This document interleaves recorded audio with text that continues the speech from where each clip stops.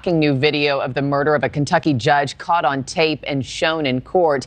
Judge Kevin Mullins gunned down in his office allegedly by his friend, Sheriff Mickey Steins. So we're not going to show you the moment. We've paused it. Well, now the judge in that case has found probable cause to send the case to a grand jury. Kelsey Kernstein joins us now. Kelsey, this is hard to watch even with the video on pause. What's been the reaction to this footage? The reaction, of course, has really been shock, Marky. So some inside the courthouse even crying as this video was played. Now, prosecutors, they say it clearly shows former Sheriff Sean Mickey Steins shooting the judge, Kevin Mullins, several times as he covers his face and tries to hide under his desk. We do really want to warn you here that this video is disturbing. New video allegedly shows the moments leading up to a deadly encounter inside Judge Kevin Mullins' chambers. We see the judge holding out his hands as Sheriff Mickey Steins appears to raise and point his gun at Judge Mullins. And this is when the shooting begins.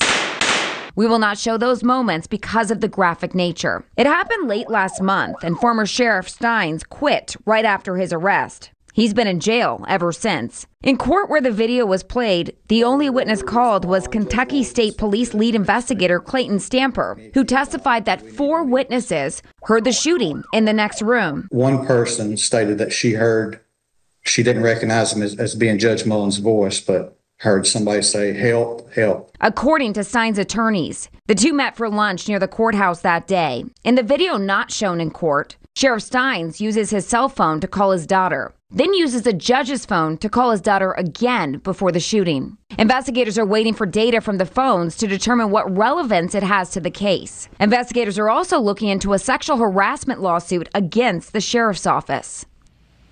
So what's happening right now is both cell phones are undergoing forensic testing. Sheriff Steins could face up to 20 years or up to life in prison. Now, this is interesting. According to Kentucky state law, because he's been accused of killing a public official, he could face the death penalty.